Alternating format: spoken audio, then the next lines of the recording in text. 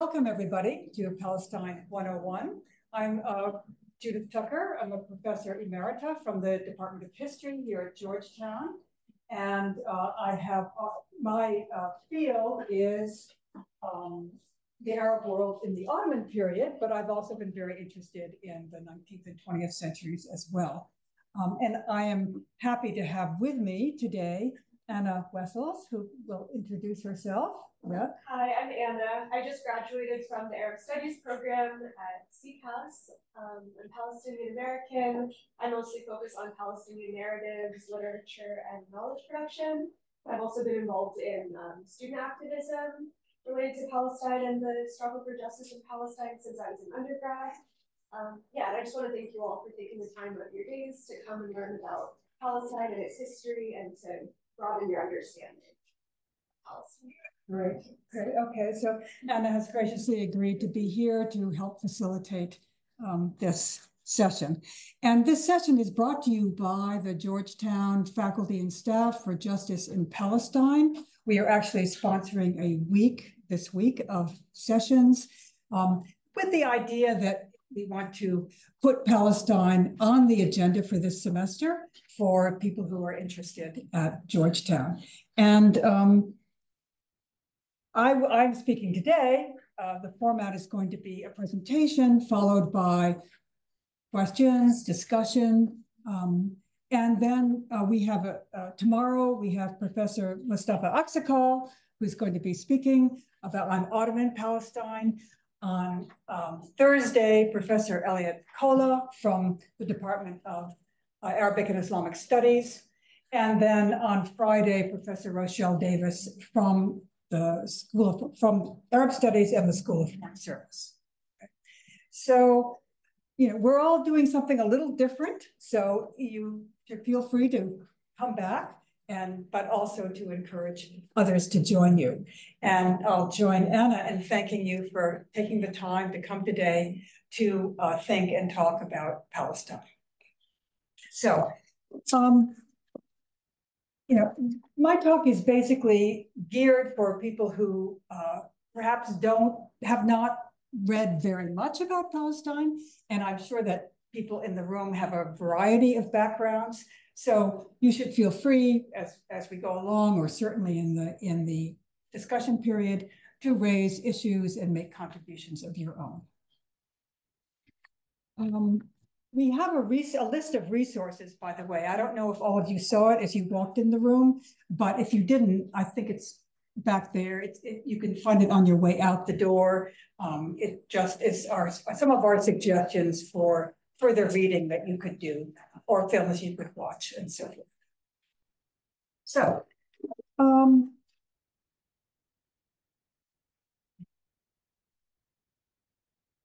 so we've been witnessing for many, many months now, getting close to almost a year, a level of carnage and destruction in Gaza that has really been, I think, really, truly shocking for many of us.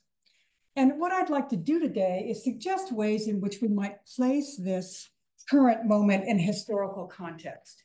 So this is going to be a presentation rather heavy on the history of Palestine, but I think it's very important to just take a step back and to think about the history that informs what is happening today. And it also, I think, can help us cut through what I think are some of the obfuscating myths that we often find in the discourse, certainly in this country. One of them being that, somehow this is a unresolvable conflict in the sense that people have been fighting each other forever, and there's really no easy solution. Another myth, I think, is that it's a conflict between Jews and Muslims based on intolerance and race hatred. And a third myth, although I think there are many others that one could talk about, is that the Palestinians have been primarily responsible for this protracted conflict since they've been unwilling to accept Israel and make peace. And so I'm hoping we can discuss approaches to the history that cut through these myths and others, and normalize, in a way, the study of Israel and Palestine. Normalize it by placing it in sound historical context. It's too often talked of, I think, as something that is very exceptional, that is stands outside of history. So I'm going to focus here, and the whole series is focusing actually primarily on Palestine and Palestinians, with the understanding that, of course, the narrative of the Jewish trauma of the Holocaust and the founding of the State of Israel is a much more familiar part of the story, at least for most people in this country. And of course, it's incontestable that Palestinian history, certainly in the 20th and 21st centuries, has been entwined with the history of Zionism and with the State of Israel. So historians are very fond of pointing out that historical narratives are very contingent on the point of departure. Where do we begin the story?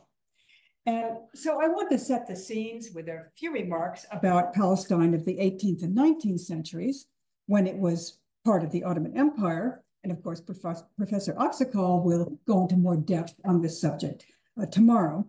But I do want to say something about the Ottoman period, because I think it does speak directly to this notion of primordial conflict. So I'll start there, and then I want to discuss the ways in which the First World War and its aftermath, in the form of the British mandatory government of Palestine, as an ethno-nationalist and imperial project, really lies at the heart of current events. In other words, it was really geopolitics, not animosities based on religious difference, that put us squarely on the path to today. And then I want to look briefly at the watershed moment of 1948, when the State of Israel was established, when many Palestinians were expelled, and Palestinian property was confiscated. The Palestinian Nakba, the experience that continues to shape Palestinian perceptions of Israeli intentions. And then finally, I'll venture to say a few things about this history and how it has continued to inform both Israel and Palestine. And I want to argue that the intersection of ethno-nationalist and imperialist projects shapes this history right up to the present. So, and as I said before, many of the topics I'll touch on are going to be developed in more depth by later speakers. So this is a lot to cover, and let me just say that there will be a lot that is neglected as well by necessity. So first, the Ottoman Empire. What was Palestine under the Ottoman Empire? I think it's important to start here because of this whole idea that Palestinians and Israelis are somehow locked in an age-old conflict. And I think that notion that this conflict has gone on forever and is of a religious nature is really belied by the historical record. So the land that came to be known as Palestine was part of the Ottoman Empire for some 400 years, really from 1516 to 1918. And historians agree that this was a period, for the most part, of peace in Palestine. The territory was divided into several administrative districts, which changed over time.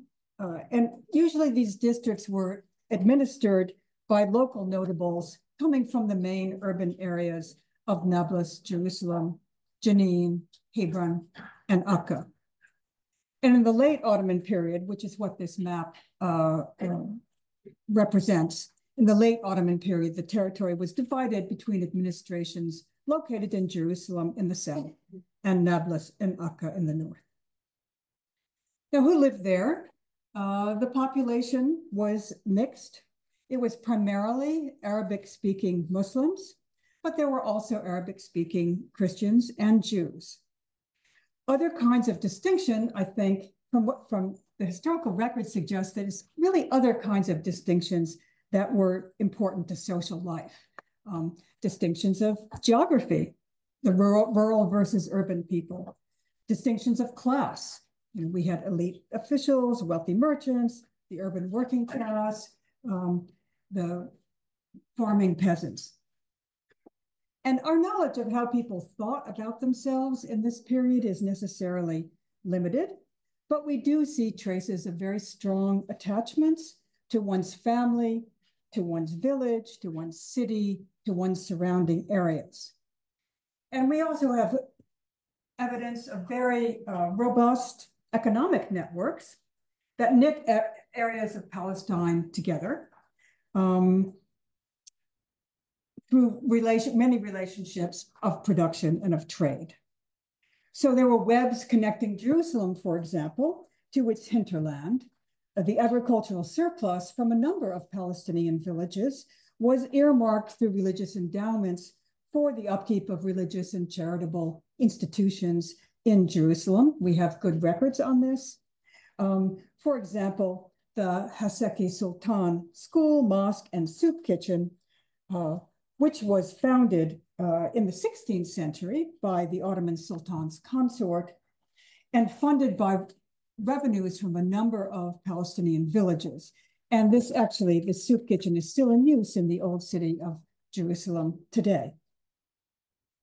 And some of my own research has entailed the reading of Islamic court records from the cities of Nablus and Jerusalem in the 18th century.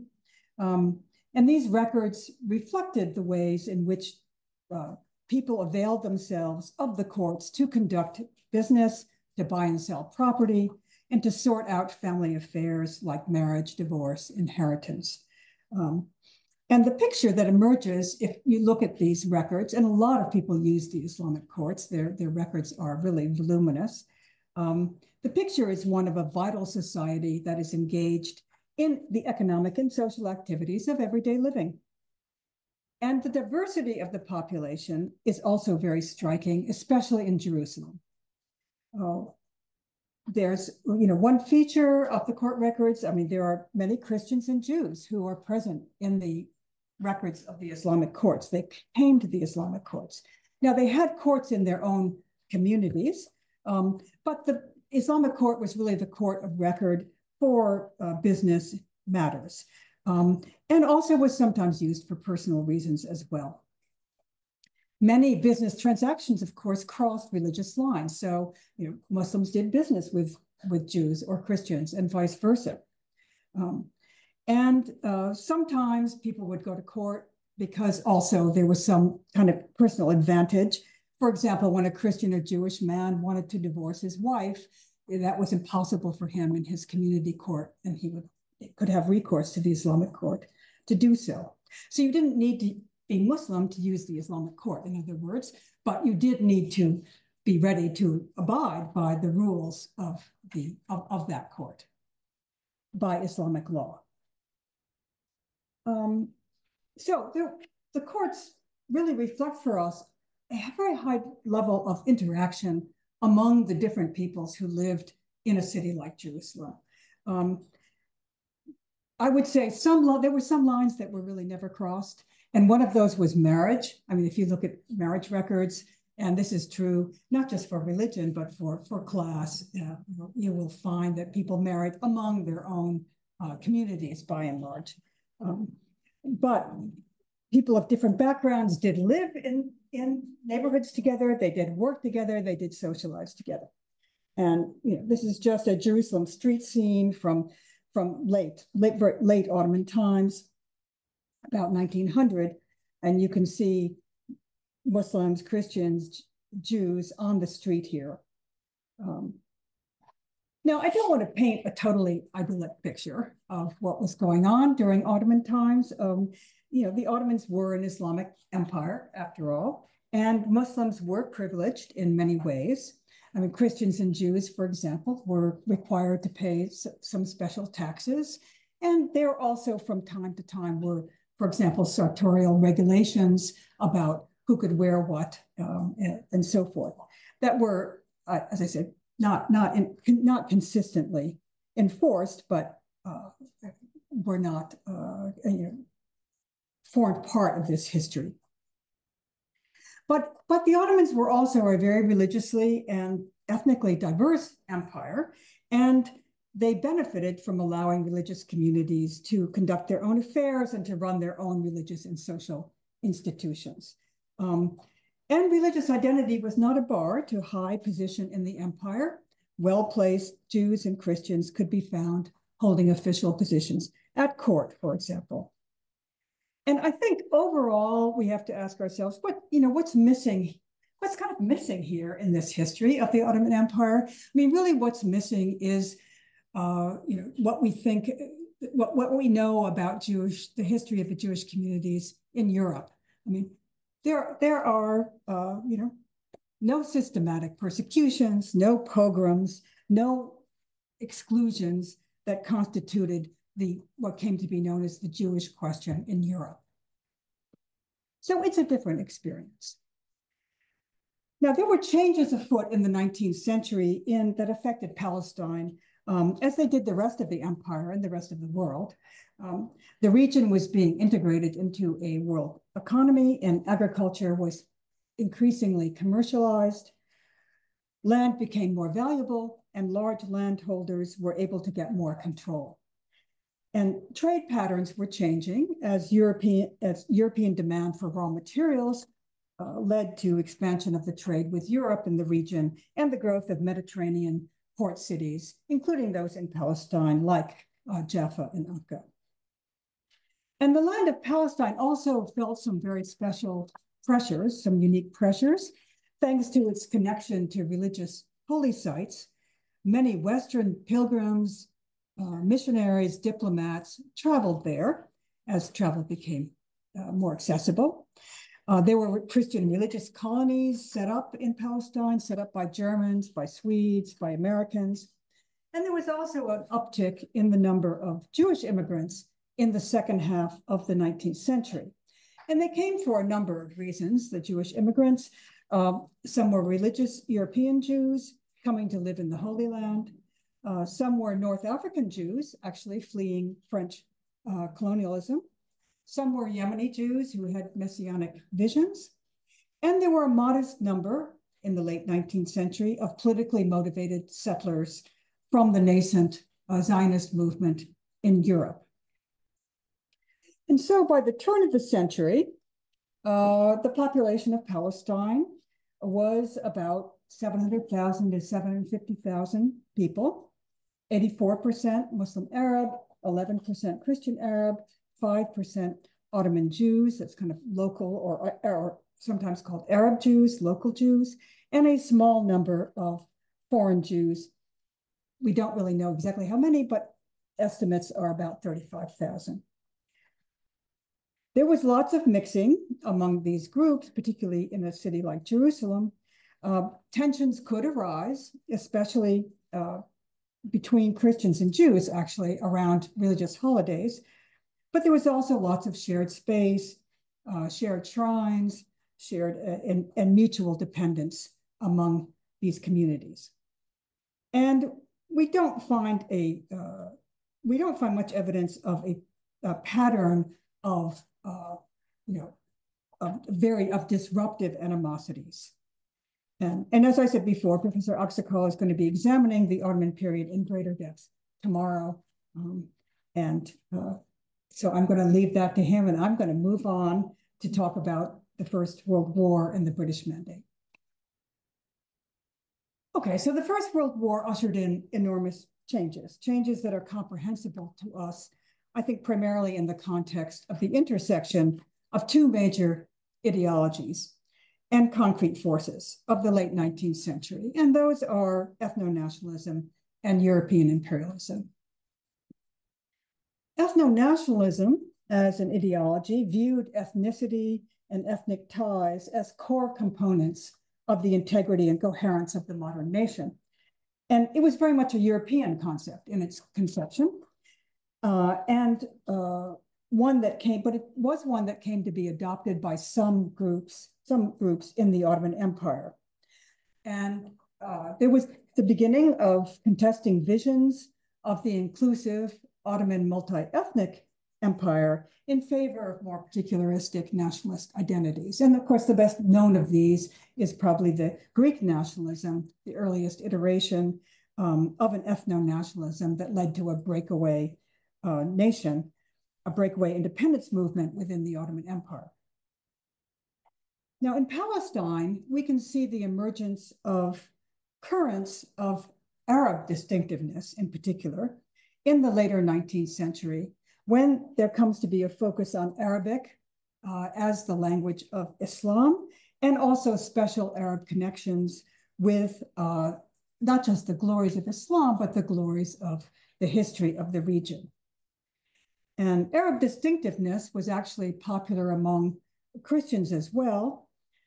Christian and Muslim intellectuals focused on Arabness in their literary activities, their newspapers, and we see something of a cultural renaissance in Palestine and in the wider region of what is called the Nahda, that sowed the seeds of Arab consciousness, and also we also see an emerging sense of a local Palestinian identity as well.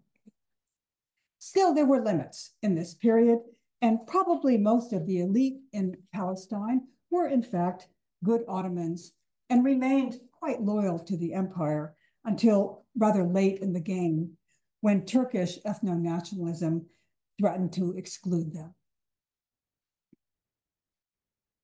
Now, Zionism was another ethnic nationalism, and one that had a huge impact, of course, on the history of modern Palestine. The idea of some kind of actual physical return to Palestine for Jews is a modern idea and is part of the currents of political thought of 19th century Europe. It first arose among Jews in the Russian Empire. The first Zionists were connected to Russian revolutionary movements in the 1860s and 1870s. It was not the dominant trend by any means, dominant political trend among Jewish communities, but it did gain some adherents. And Zionists came to think that Jews needed a uniquely Jewish form of emancipation. The first articulation of the idea of colonization of Palestine arises among these Russian Zionists. And the Zionists actually established a few agricultural collectives in Palestine in the 1880s and 1890s and sought to regenerate the Jewish community through primarily through this kind of settlement and agricultural labor. Political Zionism, as we know it today, emerged clearly in the late 19th century. Political Zionism was founded by a man by the name of Theodor Herzl, familiar to many of you, I'm sure, and at the Basel Congress of 1897. And this is the program that was floated at that conference. The idea was to settle European Jewry as an autonomous society in Palestine on the basis that assimilation into European society had failed. Political Zionists were dedicated to using diplomatic means to seek the support of European states and the Ottomans for their project. Now, unlike Turkish and Arab nationalisms, of course, most of this nation, most of this potential Jewish nation, was not already settled on chosen territory. So from the beginning, there was the problem posed by an indigenous population. And Herzl, among others, actually initially had some reservations about Palestine because he understood that it was well populated and would entail displacement. And so, briefly, they thought about Argentina or Uganda, but reservations were overcome, and the movement focused on Palestine and decided to deal with a somewhat wary Ottoman Empire. So before the First World War, the Zionist movement encouraged Jewish immigration from Europe and focused on buying as much land as possible from mainly large absentee landholders in Palestine. And then when the land was bought, generally speaking, the Palestinian tenants were evicted. The early Zionist community also did institute a policy of separation of a Zionist settler economy that excluded Arab labor and forbid sales of Jewish property to Arabs. Still, Zionism was not terribly successful prior to the First World War. As you can see, there is, on the eve of the First World War, the movement of Jews to Palestine was fairly stagnant. There was not a great deal of interest, and the total Jewish immigrants numbered about 35,000, as I've mentioned before. In addition, and then there was an additional number of indigenous Jews in Palestine. So, if ethno-nationalism was one motor force, European imperialism was the other for political Zionism. And the French and British had economic and geostrategic interests in the Middle East that had grown enormously during the 19th century. They were interested in raw materials, cotton, silk, tobacco, and they had made significant financial investments. And the region was also a critical gateway to colonial possessions elsewhere. Now, during the First World War, France and Great Britain came to a secret agreement about how to divvy up Ottoman territory that they were anticipating could become available in the wake of the Ottoman defeat. And this is the kind of notorious Sykes-Picot Agreement of 1916. And it's clear that they intended to control the region. Palestine was supposed to be placed under international control, but as we will see, that is not exactly what happened. So in the following year of 1917, and this was the secret agreement between the French and the British.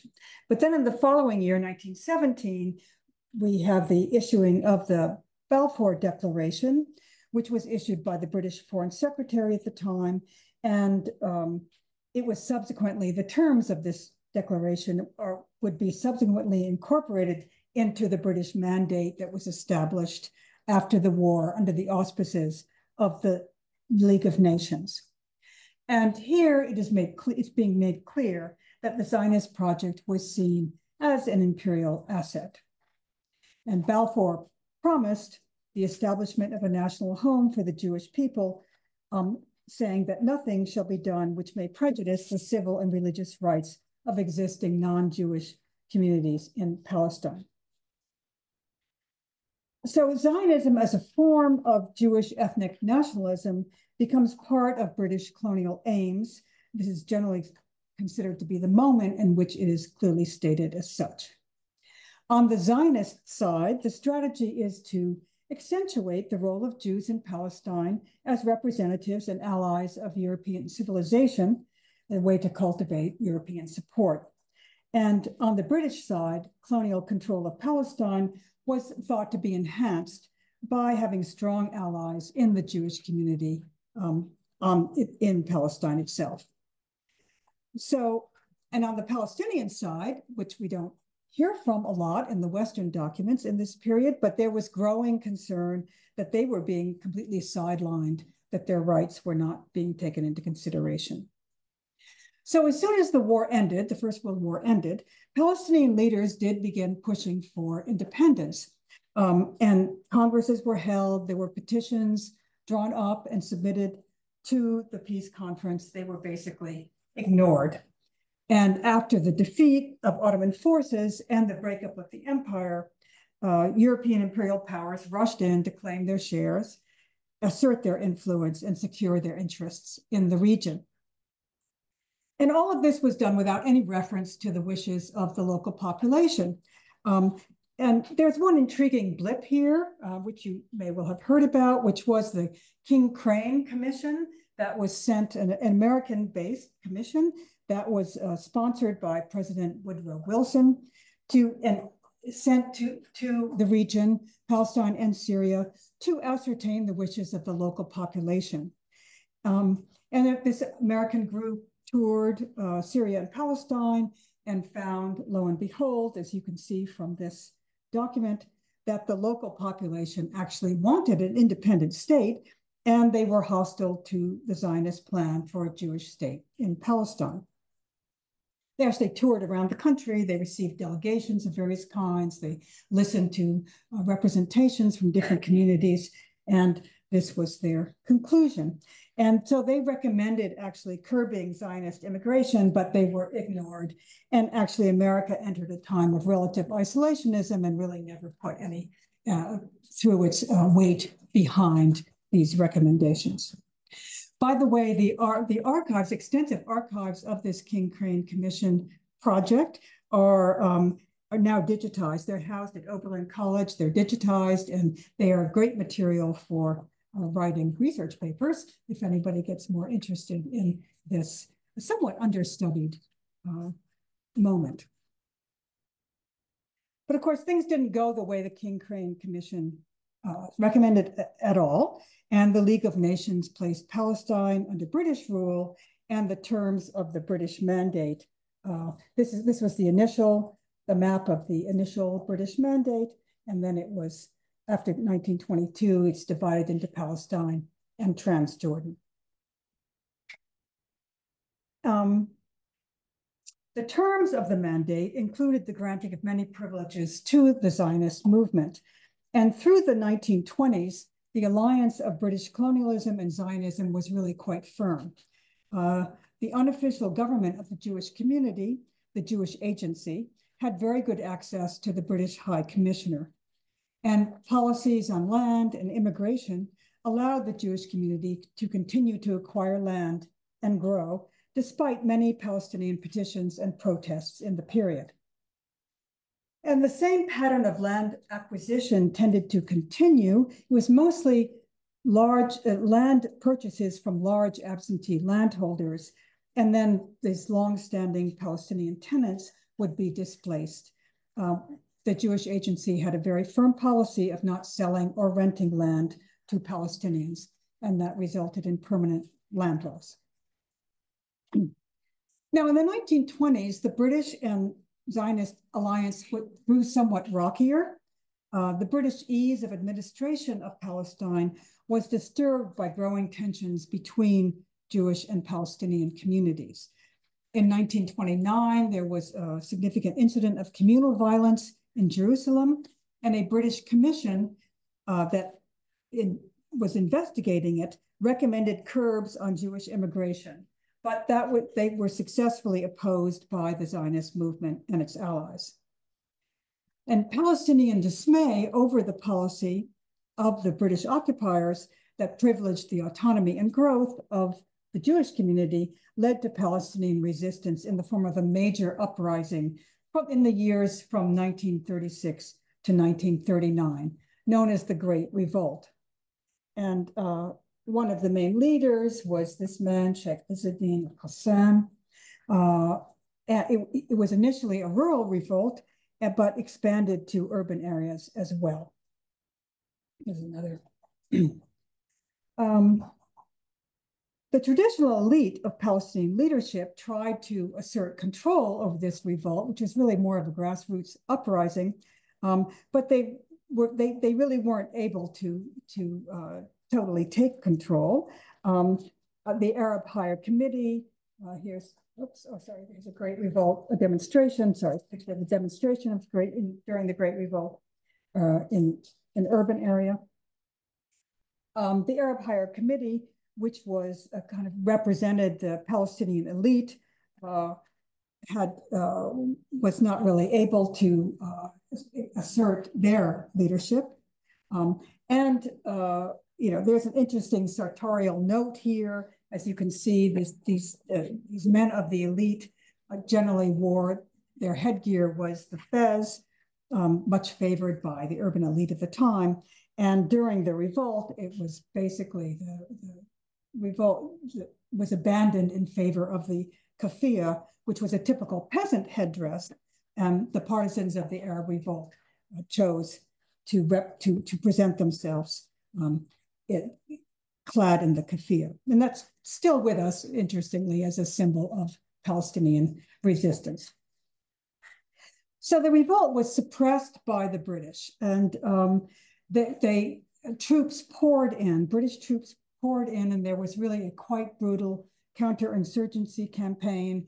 The British used assassinations, house demolitions, deportations, mass detentions without trial, and actually many of the regulations, the laws and regulations they used are still on the books and still in use in Israel. Just a checkpoint, a British checkpoint. However, the revolt did elicit a political response. And the British sent the Peel Commission, a new commission came out from Britain to investigate the causes of the revolt. And it resulted in the very first proposal for a partition of the land of Palestine. And this is what was proposed. The Jewish state in purple and the Palestinian state in green. Now, the Zionists thought the proposed Jewish state was too small, and so they rejected this idea. And the Palestinians, they rejected the idea also. Their proposal to allot their land to a Jewish state they felt betrayed a long string of promises that had been made to them to the contrary, that this was not going to happen. So after 1939, the British did decide to limit Jewish immigration and withdraw their full-throated support for the Jewish state, and their relations with the Zionists actually cooled somewhat. So let us turn briefly to 1948 and the Nakba. So, the eruption of virulent anti-Semitism in 1930s Europe and the full-blown persecution and program of annihilation in Nazi Germany produced a stream of Jewish refugees from Europe, both before and after World War II. And it did significantly increase the number of Jews in Palestine.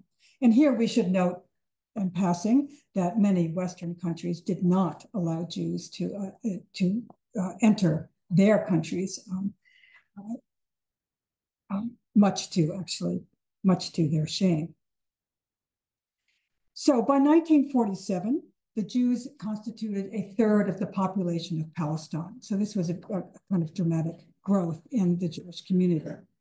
And then after the war, a weakened British state was retreating from colonial possessions, and it turned the problem of Palestine over to the new United Nations in 1947, and a United Nations that was dominated by the United States and the Soviet Union. And the United Nations voted for partition. And this was the partition plan that the United Nations came up with in 1947. Again, the Palestinians saw the idea of partition as an assault on their basic rights to self-determination, and they were opposed. They also saw it as highly unfair in terms of land ownership and population patterns. So as I mentioned before, the Jews now constituted about a third of the population of Palestine, but they owned about 6% of the land. This is a land distribution map with the Palestinian land holdings in green and the Jewish land holdings in red.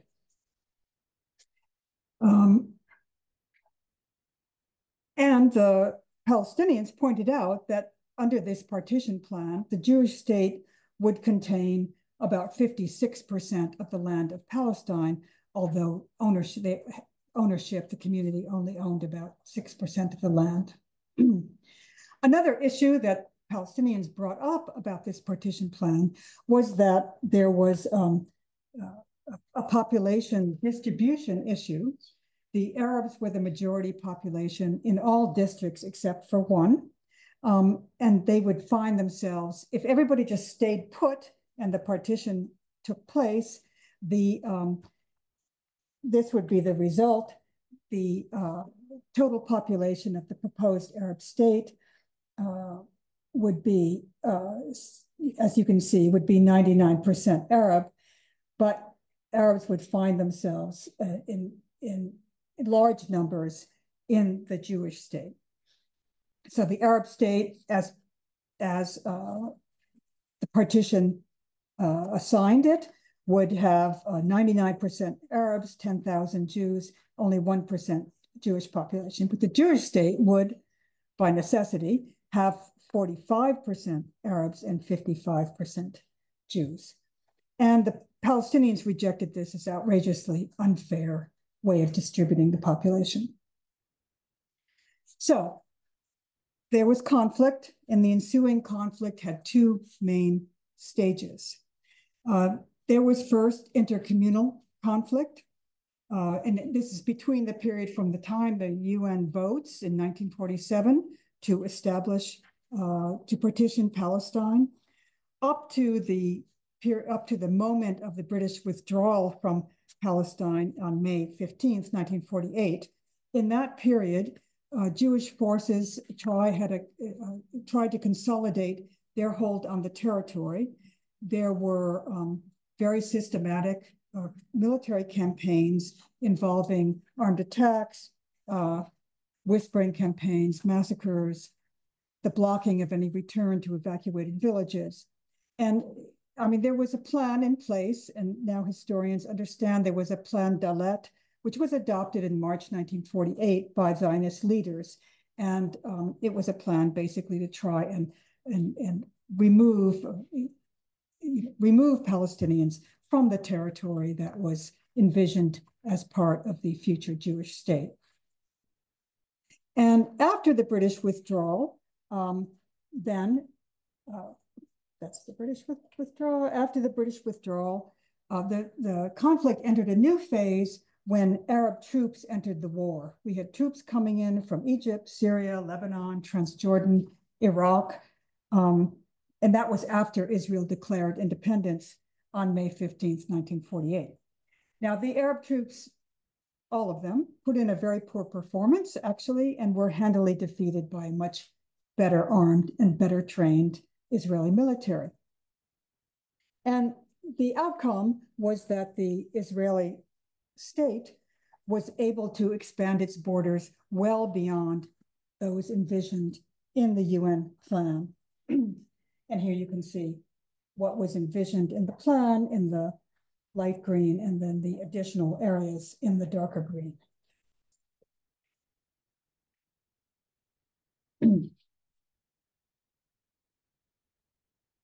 700,000 Palestinian refugees, more or less, were driven out by military and terror operations, and some 418 Palestinian villages were destroyed and generally razed to the ground.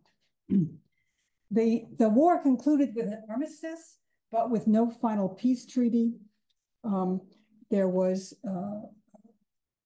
Palestinian refugees under both, as you can see, moved in various directions.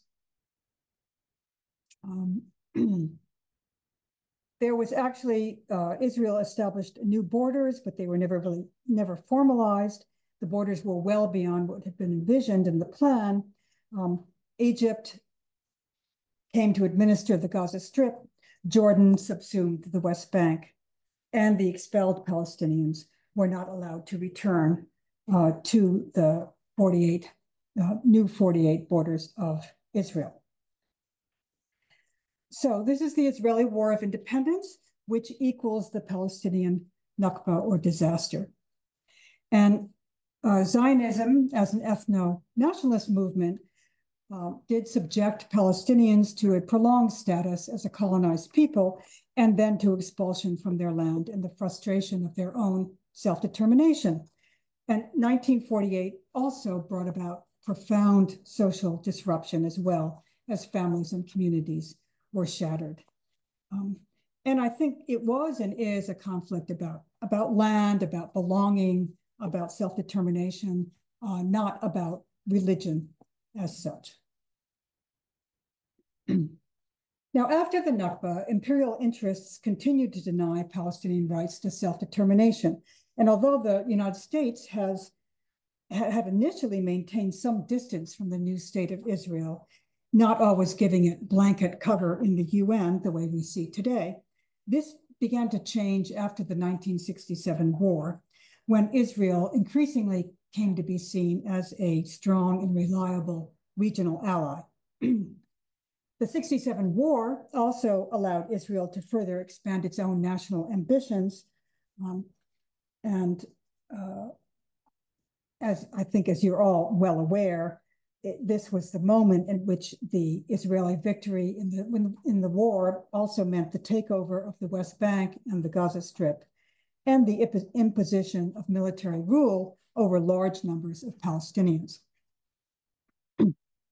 Now, I'm not really going to talk much about how Palestinians have resisted over time.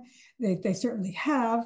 I mean, there was a period of shock after the Nakba, but then there was gradually the formation of a more organized Palestinian resistance, not the least in the form of the Palestine Liberation Organization, the PLO, founded initially in 1964, but increasingly active after the 1967 war, when Palestinians, I think, really gave up on the whole strategy of relying on Arab states and thought that they really needed to look to their own efforts.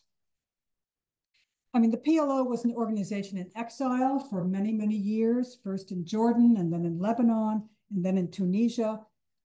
But all the various groups had active underground branches in the West Bank and Gaza, which were illegal until after the signing of the Oslo Accords between Israeli and Palestinian leaders in 1993. And we should note that the Palestinian resistance has routinely been characterized by the US as terrorism. The PLO were terrorists back in the day, and thought not to be deserving of Western support. And when Palestinian leadership has made huge concessions, such as with the Oslo Accords, there really has been very little political will in this country to pressure Israel. So the tendency in the Western narrative to demonize Palestinians takes little account of this history of dispossession and frustrated ambitions. And there is debate today about whether Israel can be viewed as a colonial state. But in the historical context, I would argue that the Palestinians certainly look like a colonized people. So I'm just going to say a few words in conclusion, and we can move to some, questions, discussion. It's a very brief and potted history I have given, but perhaps it can pinpoint some enduring issues that have never been resolved. It's been very difficult for Israel to come to terms with the fact that its state is predicated upon dispossession. Many observers of Israeli society remark upon the willful delusion that Palestinians don't really exist. And there's a remark famously attributed to that effect to Golda Meir, the former prime minister of Israel, or that they really belong somewhere else, in Jordan, in Egypt, with brother Arabs somehow, or that they got what they deserved because their resistance to Zionist colonization was part and parcel of the anti-Semitism of Europe. And current Israeli rhetoric certainly picks up on these themes. Of course, secondly, as we're very well aware, the process of Zionist settlement of Palestine has not yet come to a close. We only have to look to the West Bank to understand that this is an ongoing project. There's been a steady expansion of settlements. The Oslo Accords signed in, the Oslo Accords signed in 1993 were supposed to lead to more permanent arrangement in 5 years with final status negotiations. But the temporary ABC zones of the Oslo Accords were never revised, and the negotiations stalled. The A was supposed to be under Palestinian administration and security, B under Israeli security control, only, and B under complete Israeli administration and security control. So Oslo was supposed to lead to some form of a Palestinian state, and nothing could seem more remote at the moment.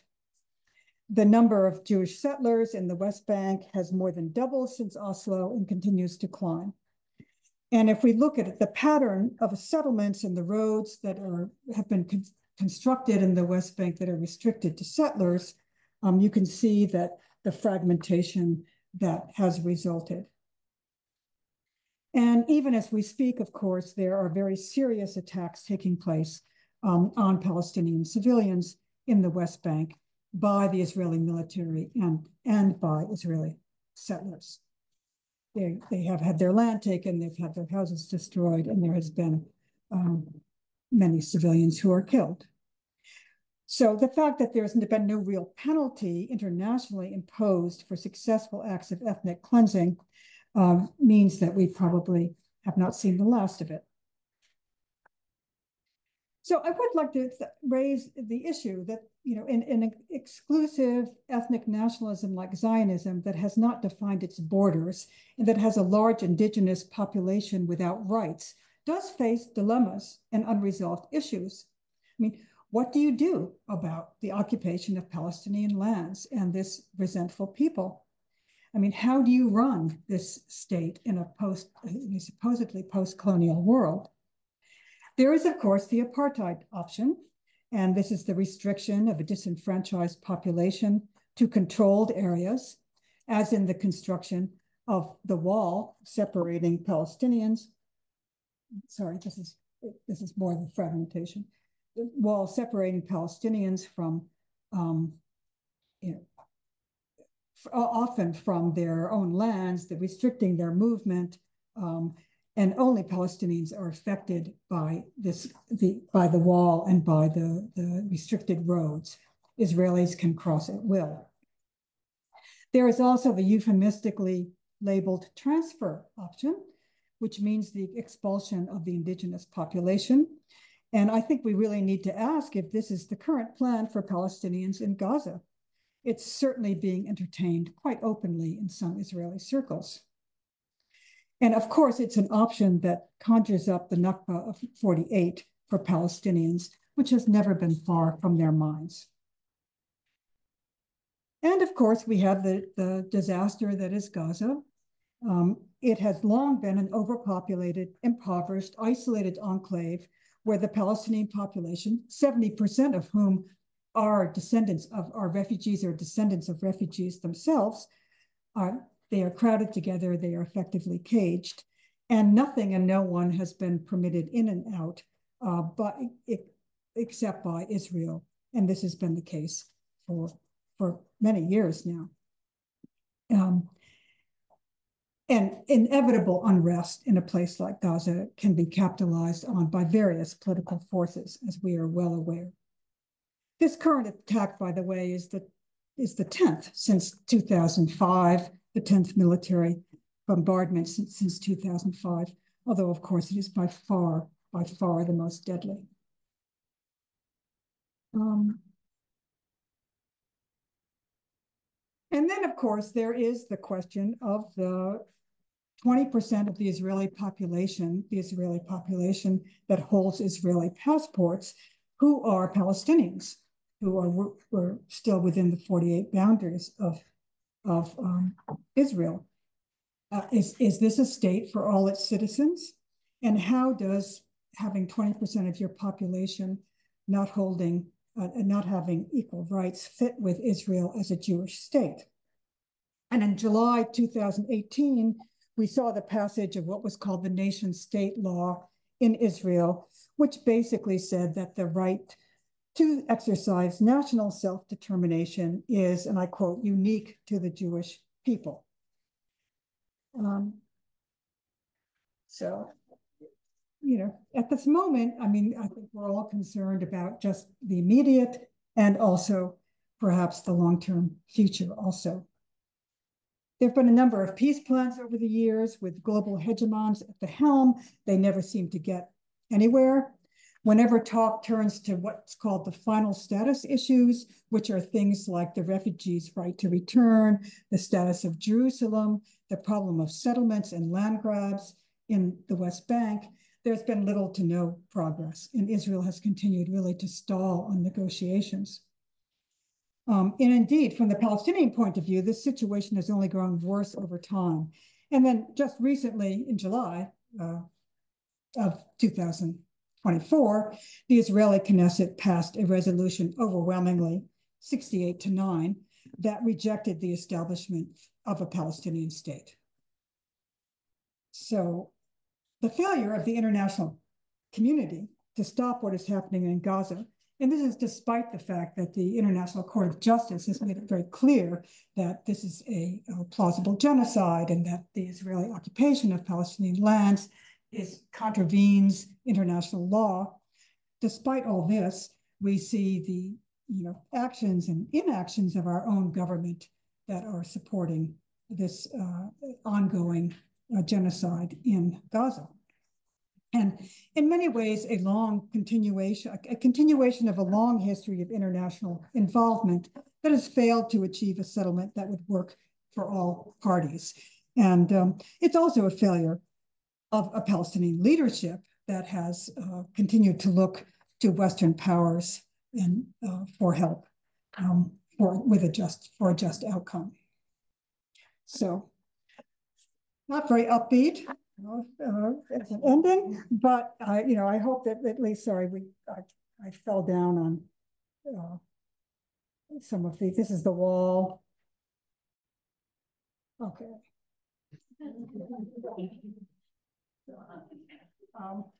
Yeah, so I think we can just move along now, perhaps to to questions, to discussion, to however you would like to proceed. Yeah. Yeah. I guess one thing I wanted to add on the Nakba of 1948, I think one of the Zionist or Israeli historical narratives about their quote unquote war of independence is basically that they declared independence and surrounding Arab states attacked them, and then it became a defensive thing. And I just wanted to note that before Israel declared independence in May of 1948, about somewhere between, I think, 200,000 and 300,000 Palestinians had already been expelled from their homes, and like entire cities had already been depopulated. So I just wanted to talk about, just bring that up as like, it was a very concerted plan of getting as many moving as many Palestinians off of as much land as possible. And yeah, could we open up the, go ahead, please. I'm Judith. I want to mention that regarding to the war after 1948, because the Arab refused the divided Palestine between Jewish and Arab, the Arabic army, it was under the supervision and under the leader of British, expected they will lose the war, all the Arab countries in this time, they are not free. Right. Mm-hmm. Yeah, thank you. But thanks for it, they will lose the war. Yeah. Thank you. Thanks for that. That's a good point. Yeah, please go ahead. I had a question about this sense of like Palestinian national identity before 1948. Mm-hmm. So this is across West Asia. The national identities of the region that exist today aren't given, and most of them are formed in the context of the structures of organizations, like socially and politically, that were imposed or created after World War I.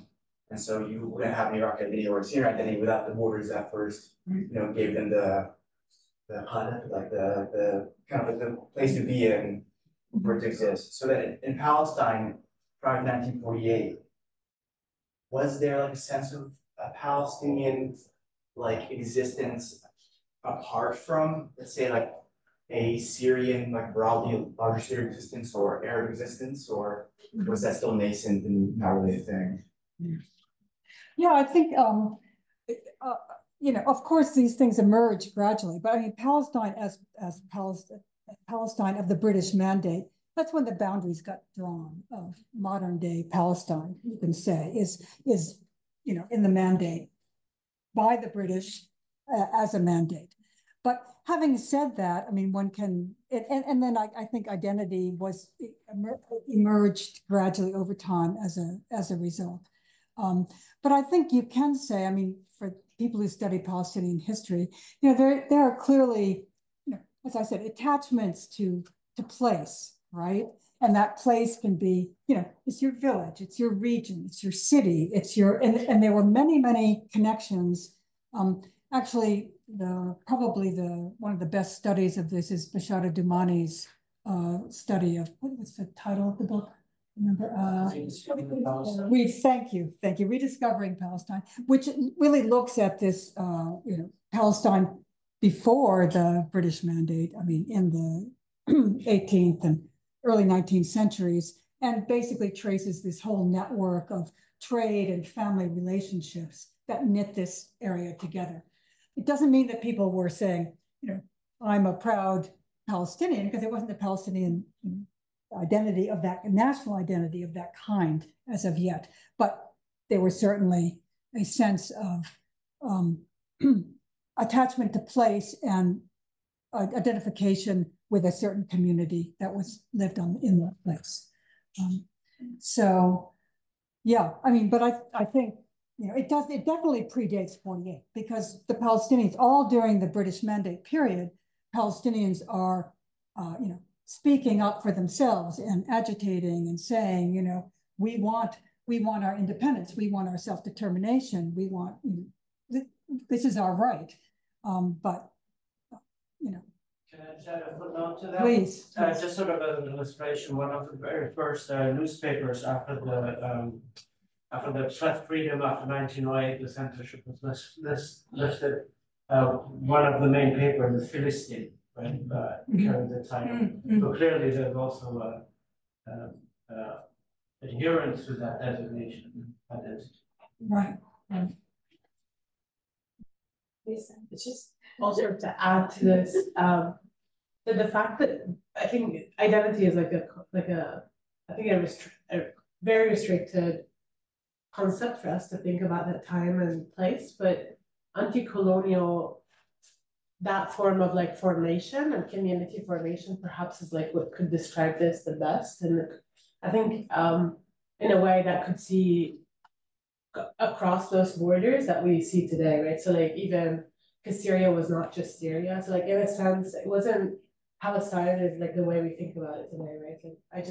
I often think of this as anti-colonial and just it's more of determination, and I think today we're really trapped to think determination means state, right? In a way that's just one way where it can find, but yeah, just to share. Yeah. Yes. Yeah, just a further question. I would recommend reading Dr. Foster. He tried to find where can we find the first Palestinian. Rashid Khalidi opens up his book on his great uncle who corresponded with Herzl. It was evidence of Palestinian, and so yeah, Dr. Foster, I highly recommend him. But in terms of my question, I want to ask about international law, and I don't know to the extent that you may be able to answer this, but what role do you think post-1948 international law played in legitimizing Israel's actions and the process that it took? Because we talk about genocide and whenever the discussion comes on when does this end, when does international law, when do powers step in, there's always there's a due process, there's a process to do this. And so international law, and many legal scholars, Artie Insons himself has discussed this in his recent book, that it's played a role in legitimizing the suffering of Palestinians. So I'm asking you, what role do you think it played in legitimizing Israel as a nation state, as an ethnic nation state? Yeah. I'm not a scholar of international law, but I've read with great interest people who are and who speak exactly to the point you're making. That of course, I mean, we're at that because of the definition of genocide came out of the Jewish experience in Europe and has been basically used to legitimate Israel and to, well, more than legitimate, to shield it from all culpability for its acts, right? But I must say, just as an individual person who cares about the way the world functions, I have been both appalled and actually frightened by the extent to which international law and the sort of international rules-based order has been totally flouted in the attack on Gaza. I mean, I find it very frightening because it's sort of, if that can happen, really anything can happen. It just has to do with might and power in the world, and the talk of having some kind of higher-minded and moral order in the world is ringing very hollow at the moment for me personally, right? Yeah. So, and as I mentioned, the International Court of Justice, I mean, they were asked to opine on by the United Nations to investigate Israel's presence in the West Bank and Gaza. I mean, this is before the attack, the most recent attack on Gaza, and they finally issued in July of this year, they issued their opinion, which is really very hard-hitting and basically says Israel is an illegal occupier of Gaza and the West Bank and should withdraw immediately and should withdraw their settlers immediately. I mean, do you see that? Did you see this in the mainstream American press being discussed in any meaningful way? I don't think so. So, but this is, I mean, this is the International Court of Justice. This is supposed to be international law. So, yeah. Nora Aaron-Cott's book is really great on this history, like at these particular moments in 1948 and 1967. What role did the law play? If you talk, she comes and so you're interested in the very specific legal arguments. She talks about how Palestine was kind of framed as an exception, and because the system is so state-centric, the minute everyone recognized Israel as a state, Israel had an upper hand in this legal system. But she goes into great detail, and she also points to some moments in which there was some challenge to that status.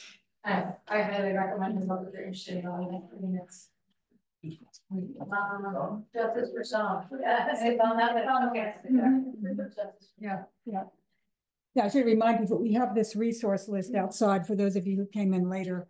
If you didn't pick it up, you can pick it up on the way out. I got a couple of comments in it, but thank you, Judith. I learned a lot. One of my comments, we were saying about the International Court of Justice. I mean, this is not the initial court. This is not the first time that they've done something with respect to U.S. foreign policy that the U.S. just seems to ignore, and so does the rest of the world. And you know, as preposterous as the stuff that you're talking about, I'm floored by the fact that we can stop the war for 2 days so we can vaccinate some children against polio, and then start bombing 2 days later so that they won't die from polio, but they will die from something else. It's ludicrous to me. But I'm interested in what you mentioned, and something I've often been curious about, which is after World War II was over, and Jews and others who were in concentration camps who didn't want to stay in Germany, parts of Europe, fascist Europe, for obvious reasons, were time and time again rejected to come to various parts of the rest of the world. And I think a lot about that because my grandparents were allowed to leave Nazi Germany at that time. They were welcome to the United States, and many of their friends weren't. And they did not embrace this idea of Zionism or a Jewish state when they left. They kind of became very American.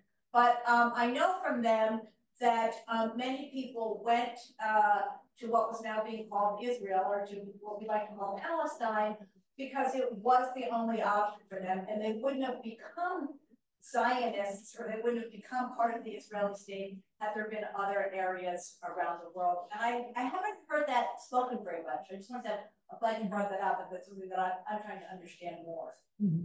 Because we sort of forced them into that, right? Because there were no other options. Right. I think we also had questions here.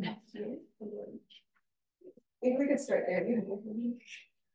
Yeah, I just thought it was really fascinating I thought it was really fascinating that you brought up the fact that, like a lot of people wouldn't know that, Zionist settlement did not start in the 20th, or the Jewish settlement did not start in the 20th century, but, there were religious and agricultural settlements that started in historical Palestine in the 19th century. And I was just curious of sort of what that dynamic was, and how the Ottoman Empire dealt with these settlers that were basically a sort of disruption to the sovereignty of the Ottoman Empire as a state. I may have to bounce this question to Mustafa, who I think knows more about this than I do. But I was going to say, one point I would make is that, you know, the 19th century settlements were not that successful, right? Actually, a lot of people left. They didn't really take off, and they never attracted large numbers of Jews. I mean, it was the beginning of what would become a more significant project, but it wasn't very successful in that period. And I think they did try to deal with the Ottomans. The Ottomans, as I think, but I'm going to ask Professor Oxikal to speak to this, ran a little bit hot and cold on the subject. I mean, they were not necessarily all that enthusiastic, but. Yeah, I don't need to add much to that. The Ottoman state was concerned about immigration from Europe. The numbers were still relatively low. But the Ottoman state also tried to restrict immigration because it could see some of the problems that were developing in Palestine. One of the things that European Jews could do was, under the capitulation, actually settle in Palestine without necessarily being required to acquire Ottoman citizenship, for example, which was what isn't the normal procedure for anyone settling in the Ottoman Empire. So there were capitulatory or extraterritorial rights that they could take advantage of and settle in Palestine, or overstay their visa as people do that in other parts of the world too. Which I guess is the reason why we don't have good statistics on the numbers, really. They're always estimated. Yeah. Did you start? Just connecting to the comment from the back, I want to ask, is there a longer historical trajectory to what we see now as this equation between anti-Zionism and anti-Semitism? Yeah. I mean, okay, I'm talking from personal experience. I've never seen it the way it is now to this extent. I have not seen, this, and that the way it is being systematically used as a way to forestall or silence criticism of Israel. I've heard it. So I'm saying, okay, so I've been, 50 years, more or less, following this situation. And I've certainly, that's a really interesting question. I'm trying to think, I'm just trying to think. I've never seen it like this.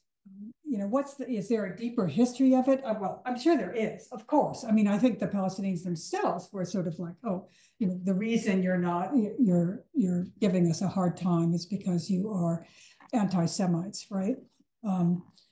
But the way it has been weaponized today, I think it's not new, but the level is unprecedented. But I would, ask other colleagues here, other people here. We've always kind of scapegoat somebody, so if you believe in unions, therefore you're a communist, and we always try to criticize somebody for their beliefs. And I think that anti-Semitism is real, not Israel, but is real. But it's so easy to use that as an excuse for talking about why we can't talk about Palestinian liberation. And that is I think, as a Jew, that's a really sad state of affairs, because it really goes against what we are taught to believe in. That's what all religions are taught, but I think it's being used very inappropriately politically now. I think the thing that is somewhat encouraging is that there are a number of Jewish organizations that are addressing this and really looking at Judaism exists all around the world. You don't have to come to Israel for Judaism to exist. I've traveled all over Latin America and met Jews in Chile and Argentina and Nicaragua, and so I think that that's one small light of positivity, and that people are showing that Judaism can exist without the state.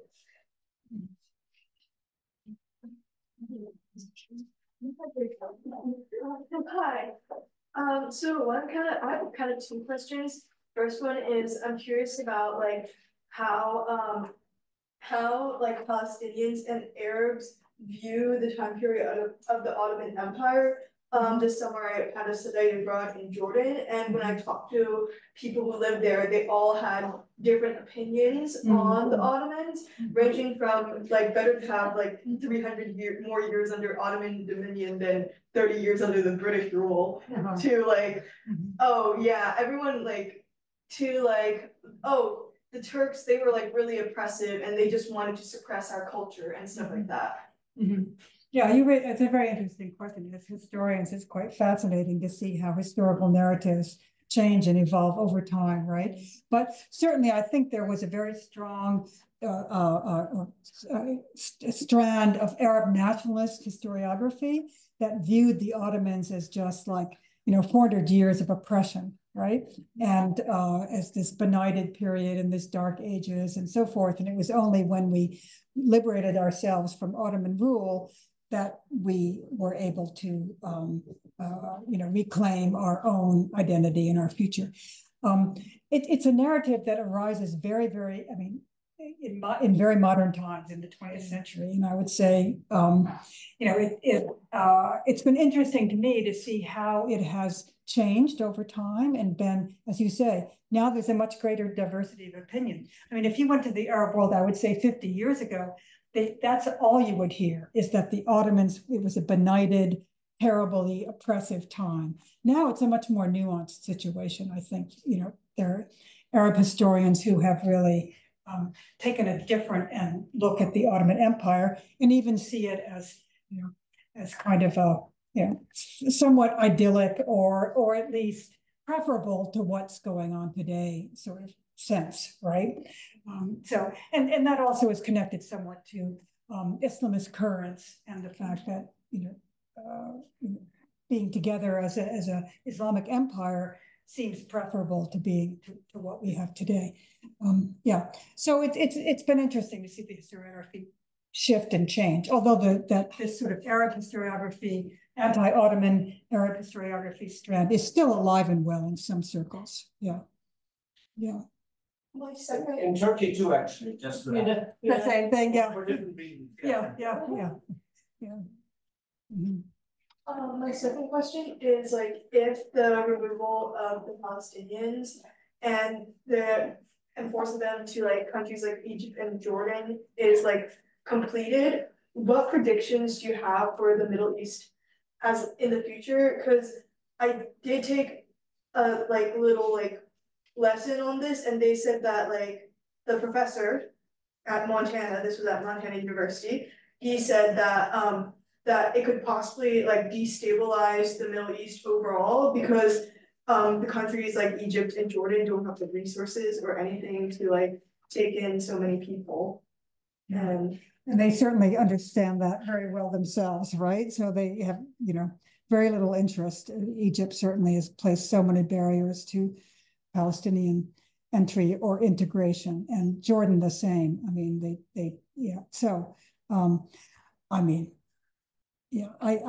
don't know. I don't have a crystal ball here, so I don't know what would be if Israel was successful in its ethnic cleansing to a greater degree than it has been so far. I don't know what would happen. But certainly neither Jordan nor Egypt have any interest in finding out.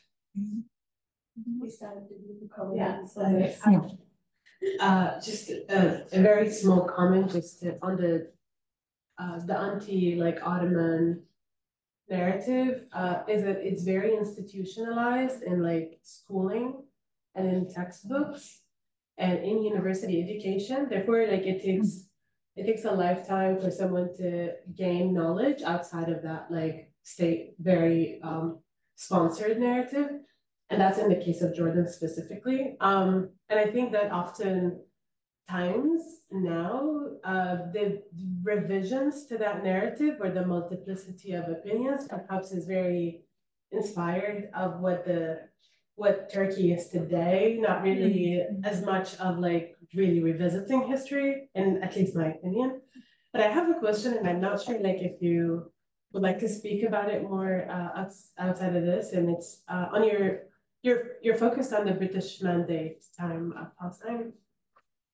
And I'm curious to like learn more a little bit about how there was a shift in like this from Arabness to Palestinianness or Palestinianism slowly. So do you have like examples that you think are interesting for us to navigate, or because I think it is the case of Palestine specifically that the national project that started and was envisioned at that specific time differently from others across. Very inspired by your question. So like if you could say something a little bit more about like how it was an Arab revolt or perhaps an anti-colonial Arab revolution at first, but then slowly became this like national dream, I guess, or a dream of a national state. Right. And I'm not sure I have very much to say about it. I mean, I do think that certainly, you know, like the Great Revolt was, I mean, it was against the British primarily, but it was to establish, it was very Palestinian in its rhetoric and in its aims, right? It was for the liberation of Palestine, right? So, I mean, I think you've always had, I mean, having said that, I think there have always been different political currents within that part of the region, within that part of the Arab world. I mean, you know, some people have never given up the dream of a big Arab state, right? I mean, that dream still exists, right? You know, particularistic nationalisms, they always were in contention with other visions, I think, of what a good political future would be, or what the best political future would be. Yeah, or Greater Syria, for example, you know, the different political factions. But I do think what we've seen over time, certainly in the Palestine case, is much clearer focus on a specific Palestinian identity and a Palestinian nationalist identity and a need for Palestinian self-determination as a community, right? Yeah. Did you still have sorry, anyone? Oh yeah, sorry, go ahead. So I'm just thinking about, you know, institutionalized knowledge, and we talked a little bit about the role of international law. I'm also thinking about the role of the academia, particularly in the US, and this kind of goes back to Mary's comment about Zionism and how Zionism is being taken out today or defined today and how it has been historically. In light of now the way that Israel's violences are legitimized. For example, we're talking about Zionism here in this classroom as part of as a political movement, as an ethno-nationalism, whereas universities like NYU last week made Zionism a legitimate protected class identity category, protected class. So how do we reconcile those different kind of terminologies across these different spaces in which knowledge is shared, yes, but also knowledge is produced. Right.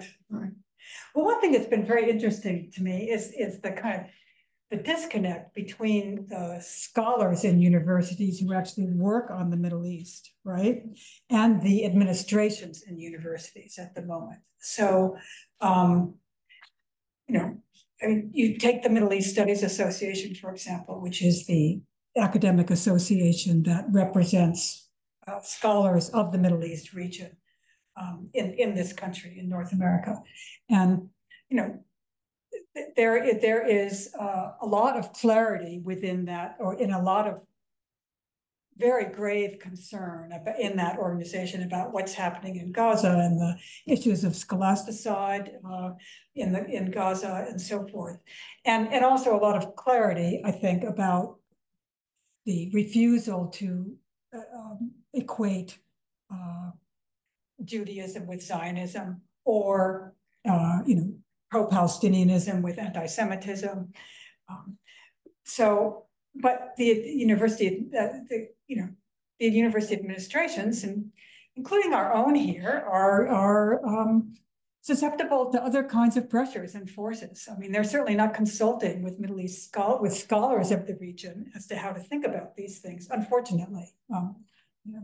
So, yeah, Fidel, you want to just add to that, which I know you both know, right? There are groups actively working to blur the distinction between right? I mean, this is the agenda of many organizations in Washington, D.C. that are funded sometimes directly by Israel, sometimes not. And this is like, when I was thinking about the earlier question about the history of this, when did these become equated? I think there's been a lot of work to make this equation, right? Especially post 1960s, right?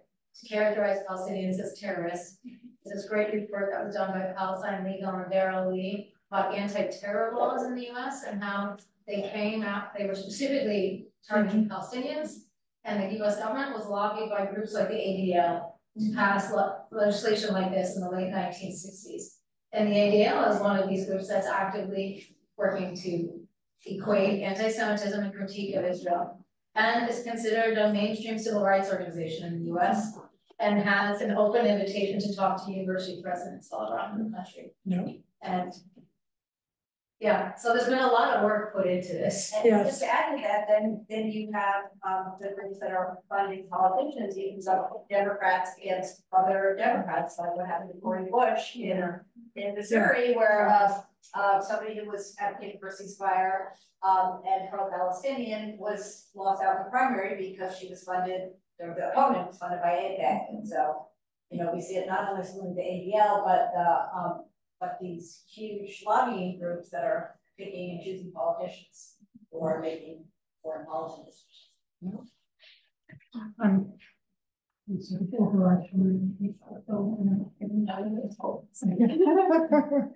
Yeah, I think, yeah. I think we've, you know, we're a little bit over our planned time. So, but I want to thank you all for coming and so